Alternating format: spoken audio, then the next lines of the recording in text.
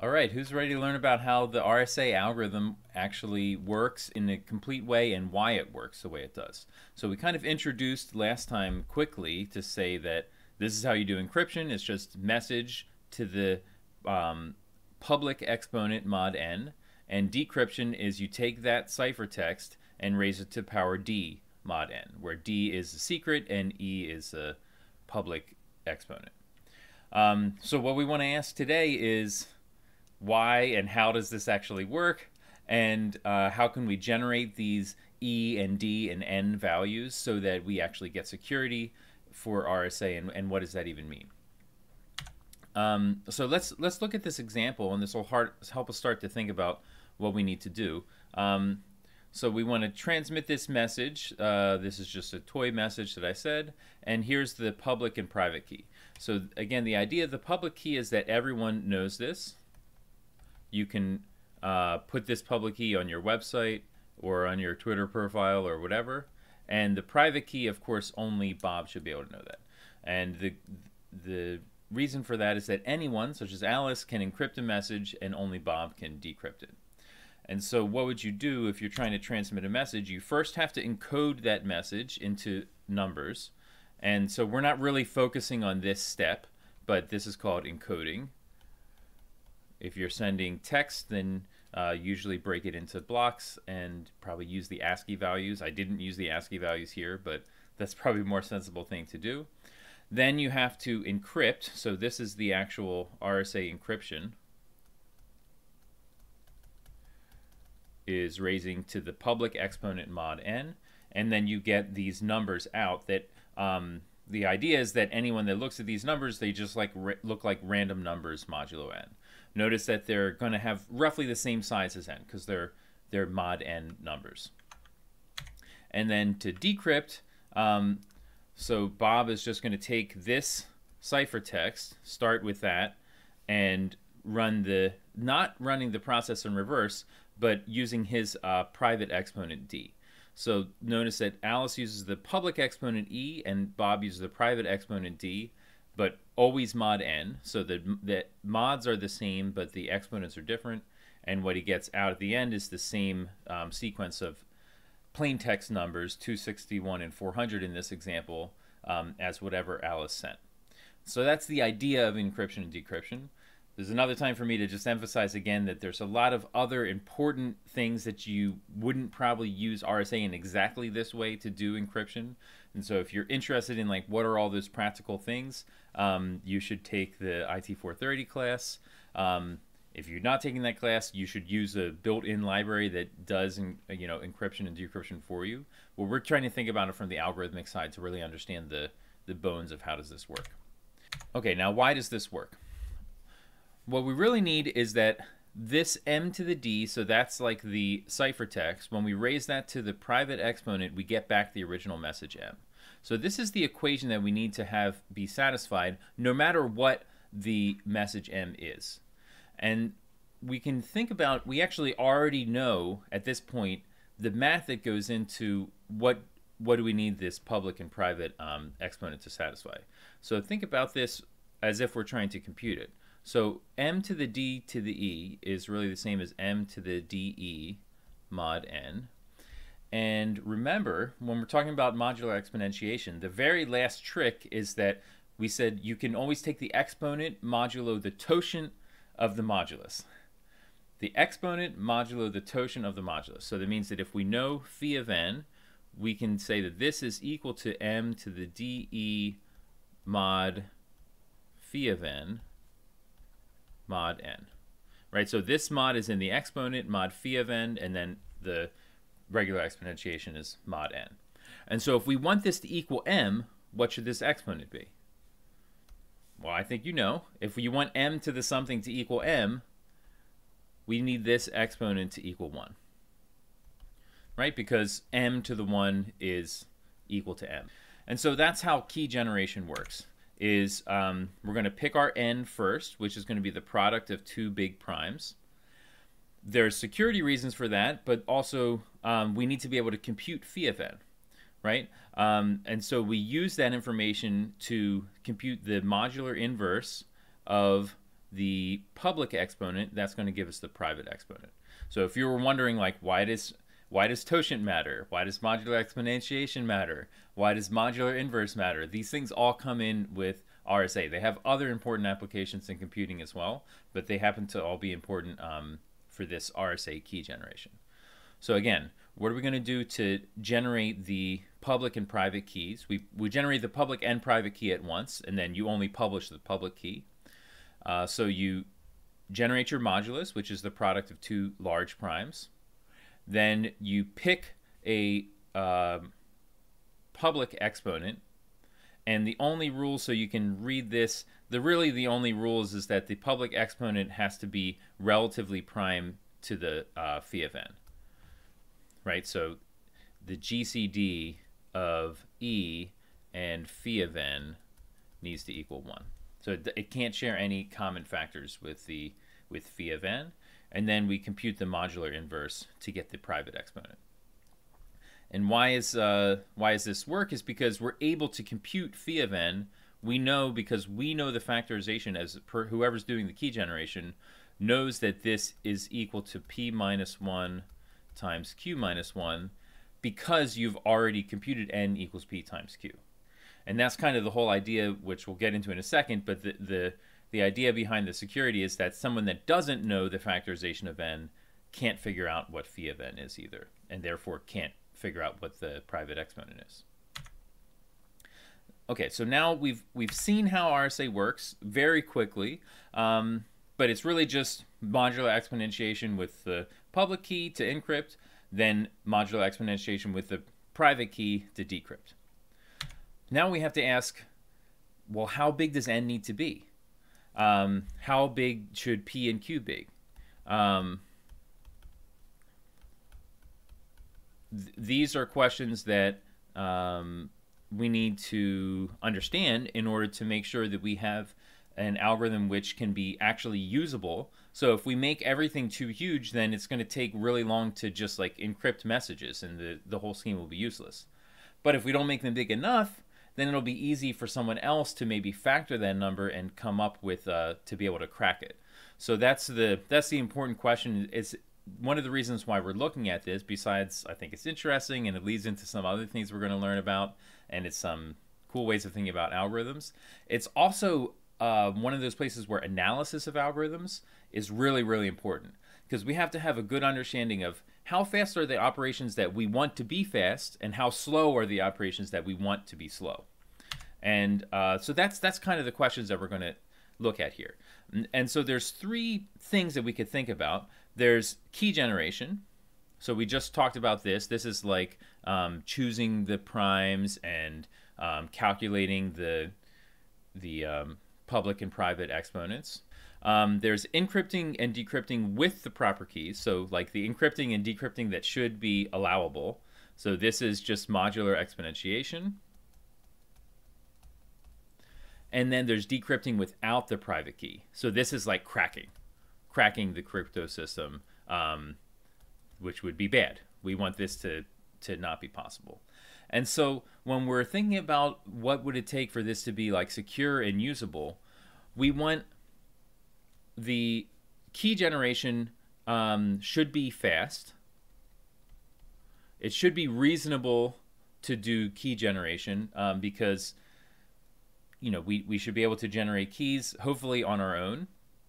But even if that's not totally fast, it's even more important that then encrypting or decrypting is really fast. So I'm going to say faster or fastest. We want encryption and decryption to really be fast, because you might only have to generate your key once or once a year or something, but you're going to have to encrypt and decrypt all the time. And if it takes a little bit longer time to generate the keys, that's kind of okay, but we need the encryption and decryption to be as fast as possible. And then decrypting without the private key. So we're usually focused on getting fast algorithms, but we have also looked at some examples in class of when we can reason that any algorithm for a problem is slow, and that's what we want to be going on here. So we want this to be very, very slow. That's what we want. And not just like slower than it costs to encrypt or decrypt, but like many orders of magnitude slower. And in fact, really what we want is that these first two are polynomial time. If you remember, some concept that came up at the beginning of this unit was the Cobham-Edmonds thesis, which just basically says that if something is more than polynomial time, then it's intractable. If something is polynomial time, then it might be tractable. And polynomial time means, in terms of the size of the input, means like linear or quadratic or cubed or anything like that.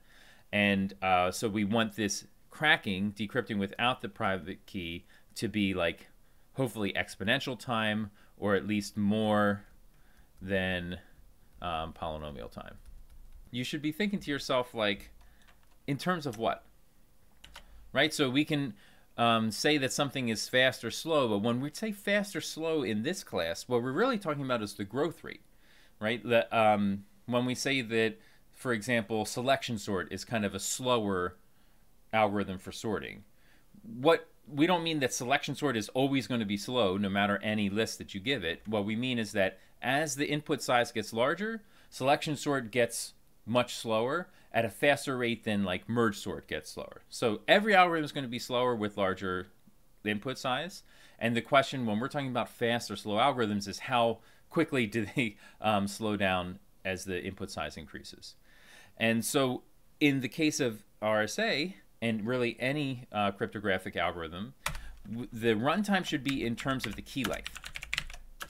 And in this case, it really means like the number of bits in the modulus for us. So we've talked many times about like how the size of numbers affects the running time of various algorithms, and that's what really matters here. So we really want to say, what key length can I pick so that see, if we have fast algorithms for these and very slow algorithms in terms of the growth rate for cracking, what that means is that there's going to be a key length that I can pick that's large enough where these fast algorithms haven't gotten too slow yet, and this slow algorithm for cracking is like astronomically or beyond astronomically long that it would take in order to crack it. And so in order to understand this, there's just a couple more things we have to understand. I think we understand pretty well the encrypting or decrypting with the proper keys. We talked about those different techniques for modular exponentiation. And so those are reasonably fast. The square and multiply algorithm is basically the coming to save the day there. We also talked about what does it take to crack this. This is basically large integer factorization. And we already talked about how that's a slow problem, but nobody knows a polynomial time algorithm for that, and people have looked very hard. And so the only thing to clear up a little bit is what's the actual like computational cost of choosing this public-private key pair. And so for that, we have to be able to test for primes. Why is that? Well, the algorithm to choose a random prime, I'll kind of write out a pseudocode of this algorithm right now. You maybe can guess what it's going to be based on the title of this slide. But here's how it's going to work. So if I wanted to, I'll write this in kind of Python syntax. If we want a random prime with b bits, what you do is you have an infinite loop to pick a random number. So I'll say p or n equals random b-bit number. Maybe you would make n be odd, but you don't even have to. And then we say if n is prime, then return n. And that's the algorithm. So you're just going to keep picking random numbers over and over and over again until you hit one that's a prime. And the reason why this works is because, as it says right here, 1 in every k integers with k bits, or I guess, so b integers with b bits is a prime. And what that means is that you have to only need about b tries before this loop succeeds. Like if you think about like rolling a die, how long do you have to roll until you roll a 6? On average, 6 times, because there's 6 numbers on the die, and so you have a 1 in 6 chance of hitting it every time. But the bad news is that we have to come up with some creative way to actually do this primality testing. So this testing whether n is prime, that's the thing that's really going to slow down this whole step. And so there's a long history behind testing for primality and different kinds of primality tests. It's something that's been interesting to mathematicians and computer scientists for a long time. So the idea behind primality testing is to use Fermat's little theorem. So this came up a little while ago when we were talking about totient function. So Fermat's little theorem says that for any number, for any modulus n and any a, we have a to the power phi of n is going to be 1 modulo n. There's some restrictions on what a is, but basically as long as a is non-zero or in some relative primality to n or something, this is basically always going to be true. Now, that was useful when we were when we're thinking about modular exponentiation, because it allowed us to reduce the exponent mod phi of n, right? But we can also use this to test for primality. So the cool idea with testing for primality is you say, well, here's this property that prime numbers would have. Now I'm going to check if my number does this thing that all prime numbers would do. So rather than directly like trying to find the factors of the number, that would be hard.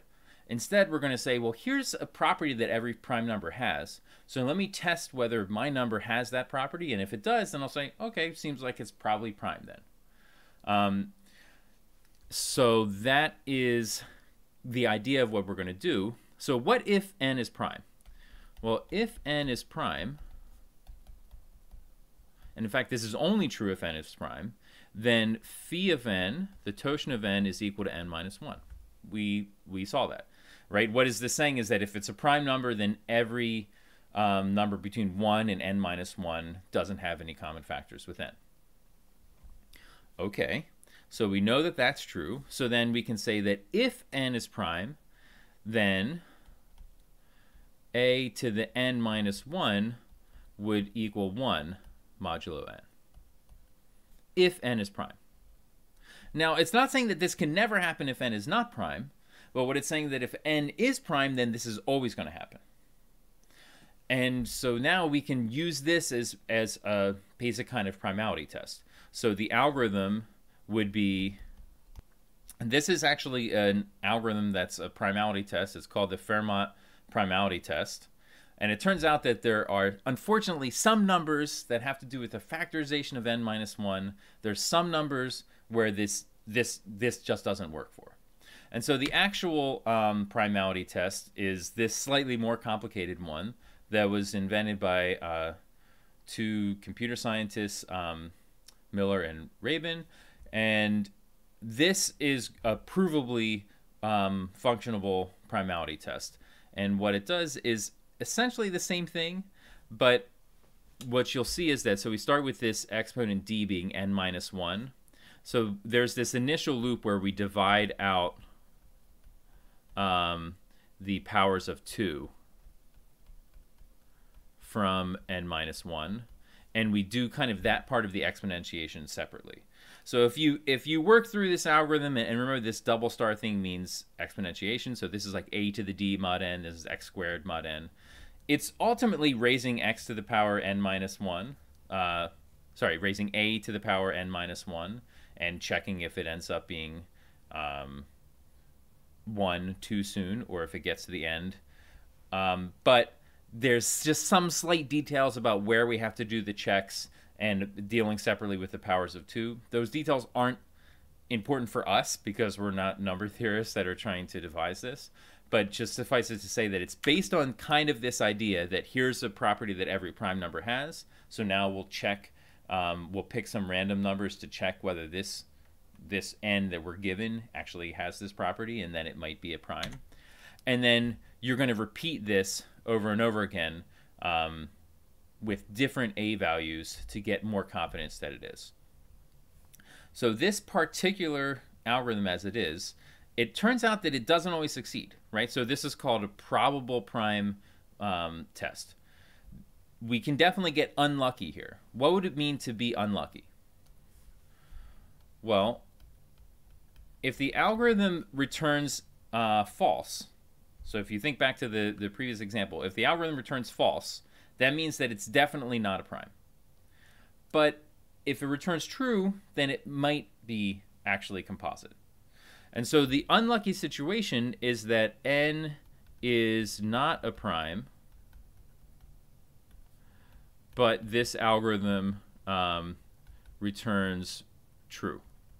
And that is possible, but it turns out the probability of that happening is less than 3/4. In fact, the probability is even much less than that, but that's a bound that we know on the probability of this happening.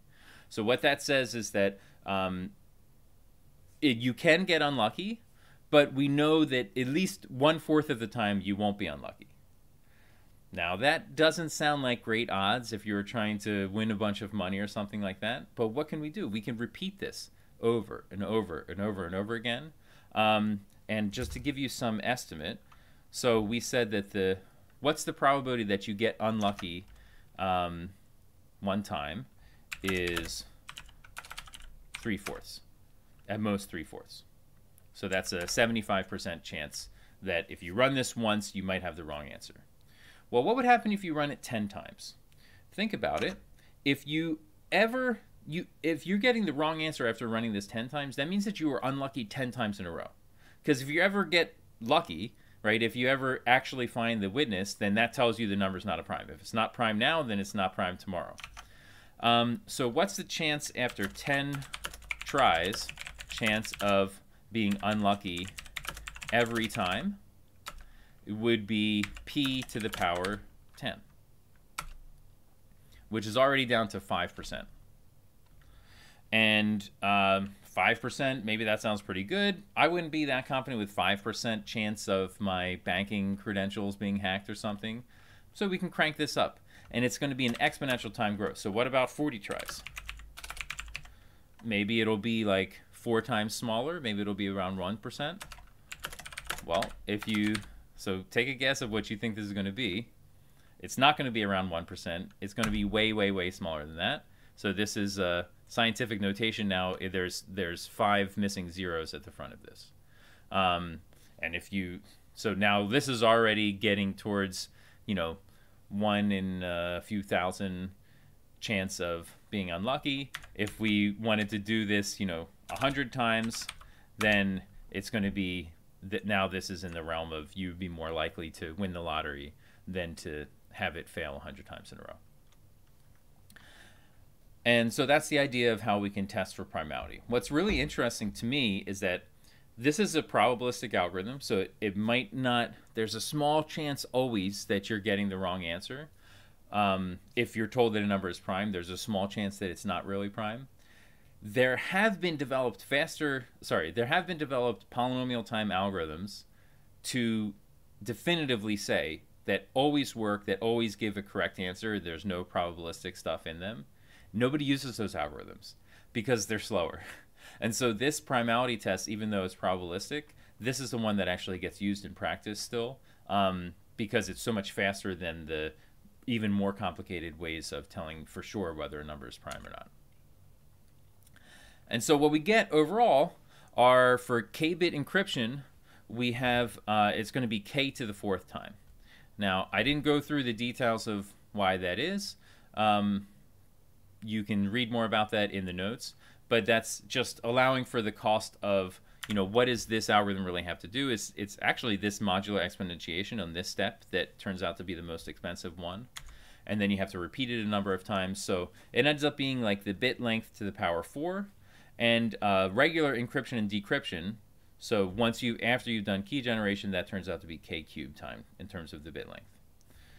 And that's good. So what this means is that encryption, decryption, and key generation, all those things that we wanted to be reasonably fast, like we said that this should be fast. It's fast enough. It's to the 4th power, but it's polynomial in terms of the bit length. We said that encryption and decryption should be really fast, and it's faster. And then we said that cracking should be slow. So that is the last thing that we have to kind of convince ourselves of. Again, we aren't able to get into all the number theoretic details of this proof, but we can connect some of the things that we've been looking at here. So what do we have to connect? Is first of all, the only way to decrypt a message is to have this private key.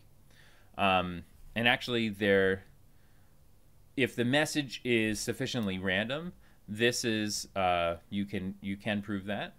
Then the only way to get that private key is to first compute phi of n. In a way, yes, you can prove that as well. And the only way to compute that phi of n is to have the factorization of n, like p times q. And I could show you the proof of that, but I think we don't have enough time for it. But if somebody asks really nicely, maybe I would show you the idea of that. And then this final step is what it all depends on. So when we're talking about security of like cryptographic algorithms, we'd like it to depend on just one hard problem. And in the case of RSA, this is the hard problem, which is large integer factorization. What's interesting is that we don't have a proof that this is actually hard. So far, many people have tried to come up with fast algorithms for large integer factorization. There's been a lot of attempts to prove a lower bound, like how we saw a lower bound that sorting has to take at least this many steps. There's been many attempts to prove that. There's also been many attempts to come up with a fast algorithm to do it. So far, there's been some progress, but nothing to really definitively say that integer factorization cannot be done in polynomial time. But we rely on this every day in the security of our communications online and even with government secrets and things like that. So the kind of community in the world has tried long and hard enough to solve this that we kind of believe, and there is some theory behind it, just not start to finish proofs to say that it's impossible. We do believe that this is not going to be solvable in polynomial time. If somebody comes up with that, if one of you comes up with the polynomial time algorithm to do integer factorization, then let me know so we can decrypt all the world's or some of the world's secret communication and become famous and rich. But otherwise, we just have to live with the uncertainty there when we use something like an RSA algorithm. Oh, sorry. The last thing I'll say is just in terms of teasing you some things about the future, I always try to tease you with more things we don't have time to talk about in class, is that in the quantum world, if large quantum computers can exist, which is still kind of uncertain, but if they can, then integer factorization is one of the things they'll be able to do quickly. And so there's a lot of work now within the government, within academia, and within the computer security research area of using what's called post-quantum encryption, which is to come up with other methods, like besides RSA, that are provably hard in ways that we'll talk about towards the end of the class with NP hardness, in order to say that even if there's quantum computers, then you still wouldn't be able to crack this. Okay, so that's what we've talked about in this unit. A lot of math, a lot of number theory stuff in this unit, but it's all about the algorithms for us, right? So it's all about understanding how do we actually get these things done in the computer, how do we analyze these algorithms, and why, and one of the big things in this unit is about why is that analysis important, and why is it important to understand when we want things to be fast, like primality testing, and when we want things to be slow, like integer factorization. Okay, so I hope you've enjoyed, and we'll be on to bigger and better things starting next class.